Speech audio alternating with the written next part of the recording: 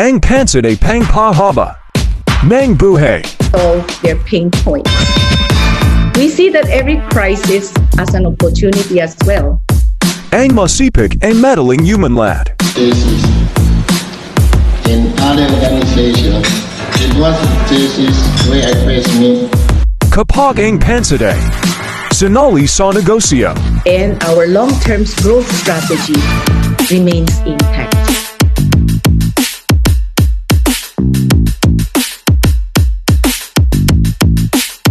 Masasarap ang pag-unlad ng negosyo.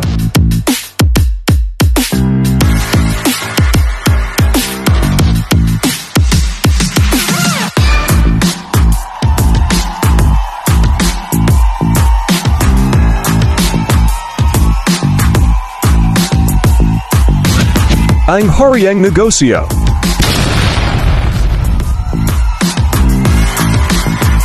At ang reyna ang pansit.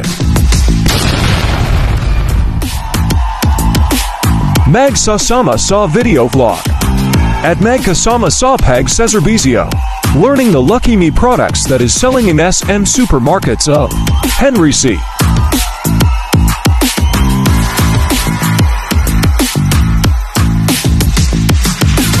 With your Denver Ninong Castro as your Henry C. And I Coquia as Betty Ann. Kahit Konting Pagtikim. Studying the Lucky Me products in SM supermarkets with Henry C. and Betty Ang. Henry C. the king of Philippine business. Only here at Ninong TV, your educational vlog show and entertainment.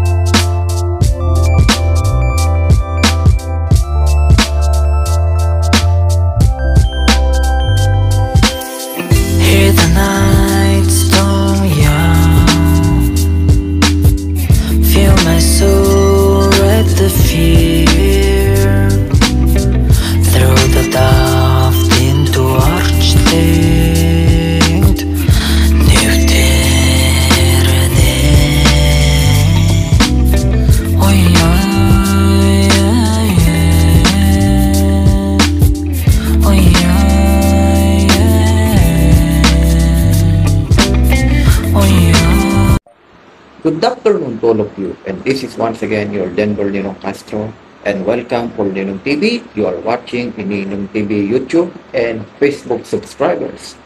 And today, for a special video blog that you will witness again in learning the Henry's businesses, we will discover here is Kahit Konting Pagtikim. Wow, this is something interesting because we will discover here the learnings of SM Supermarket and the Lucky Me products that mostly favorite of all people, especially the Lucky Me Pancit Canton. So that is very interesting that you need to discover because the Filipino people or the student rather, mostly in their back to school, they are favorite to eat is the Pancit Canton, the noodles of Lucky Me. First of all, we will discover the meaning of SM Supermarket. A world-class supermarket, SM Supermarket is a chain of stores located inside SM malls. It has expanded to 47 branches nationwide, becoming the most dominant player in food retail industry.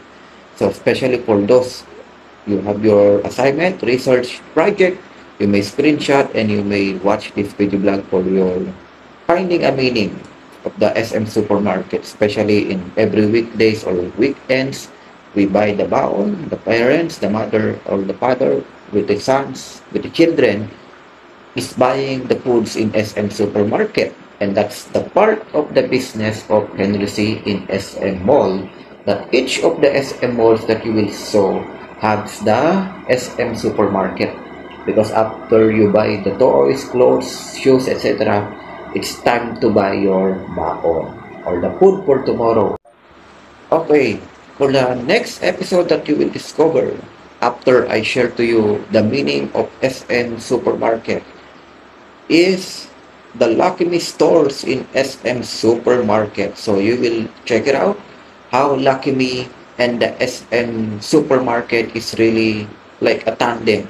It's just like a partner in business also because our main title is Kahit Konting Pagtikim. So titikman natin ang mga Lucky Me products that is selling in the SM Supermarket of Mr. Henry. This is also a collaboration of Mr. Henry and I'm that, the character, and Miss Betty Ang to be rolled by our special guest. So, check it out. Betty Piang is a Filipino businesswoman. She is the president of Mondanisin, one of the largest food manufacturers in the Philippines, and the country's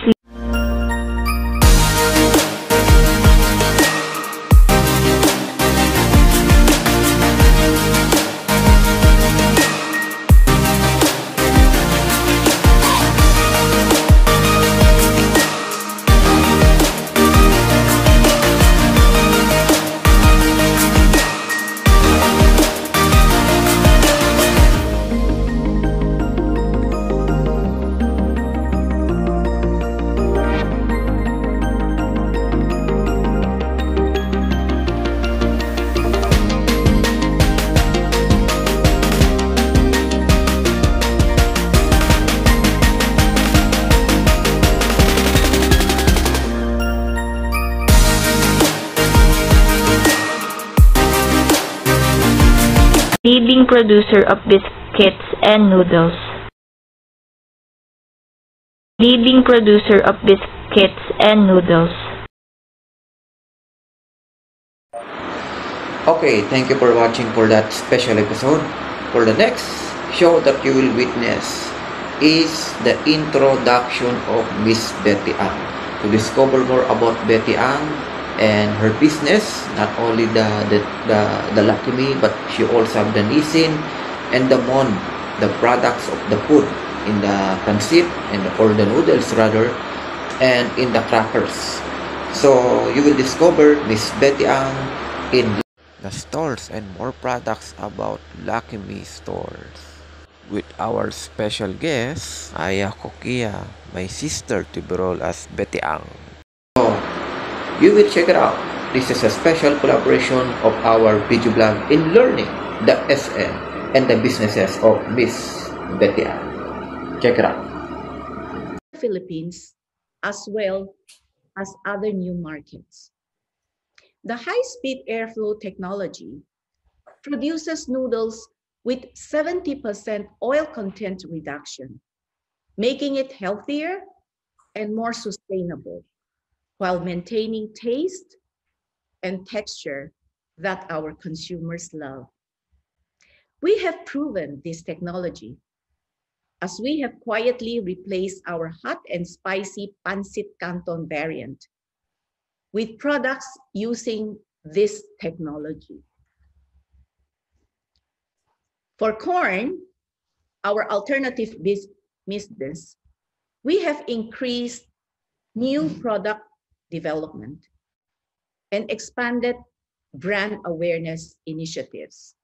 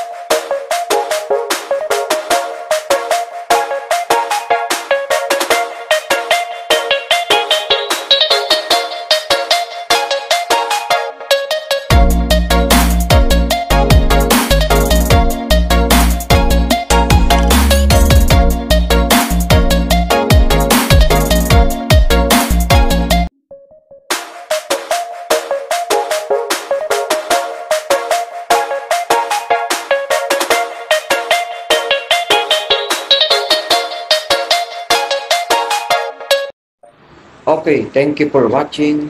You just discover Miss Betty Ann's businesses and the meaning of her Lucky Me, and of course, to be rolled by Miss Coquia, my sister, a while ago in first slides. For the next episode that you will witness here is Henry C. and Betty Ann, the tandem in business. So you will check it out how Lucky Me do their business, and you will check it out how SM supermarkets do their business. In corn, our meat alternative business, we are putting significant research and development behind new product development to create not only better products, but products specifically tailored to the taste of various markets we are seeking to expand. Vice President of the Republic of the Philippines, the Honorable Ramon, former President of the Republic of the Philippines, Mr. Jacinto was for college at Pi State University, where I passed the qualifying exam. I took up commerce, but I had to leave school after 2 years because of my growing business. To improve myself further, I joined Chassis and other organizations. It was the Chassis where I first met many young promising business people and professionals.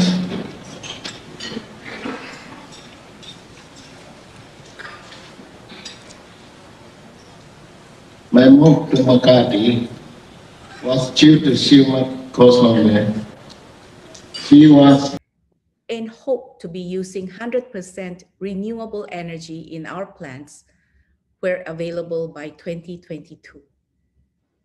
As I shared earlier, we are investing in high-speed airflow technology, and that will significantly cut our oil usage.